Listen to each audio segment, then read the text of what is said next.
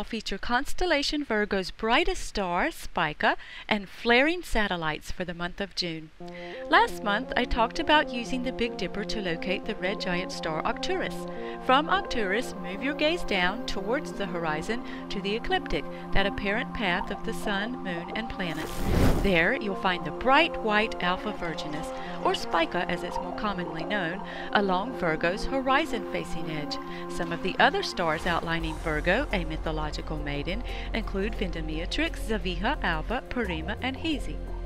Originally misclassified as one blue giant star for its intense luminosity, Spica is actually two B-class stars, located some 260 light-years from Earth.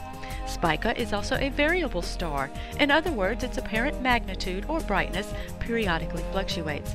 With some variable stars, these fluctuations are visibly apparent. With Spica, they are not. What makes Spica's variability so interesting is that the causes for this light fluctuation are both external and internal.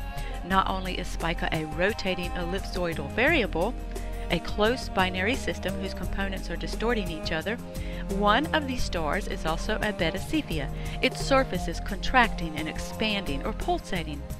Both are fascinating scenarios that you can learn more about on my blog.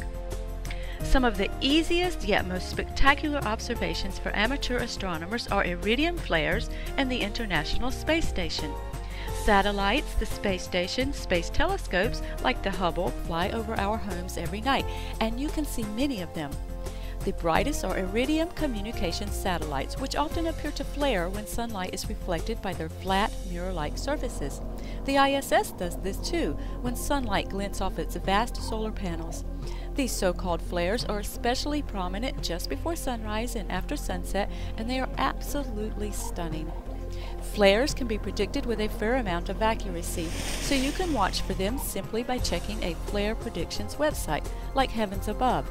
Heavens Above also notes local flyover times for the space station, Hubble, and other orbiting crafts. You can check my blog at astrocast.tv for more details about today's topics, and be sure to join me in July to see what's up in our night sky. Tavi Greiner, astrocast.tv.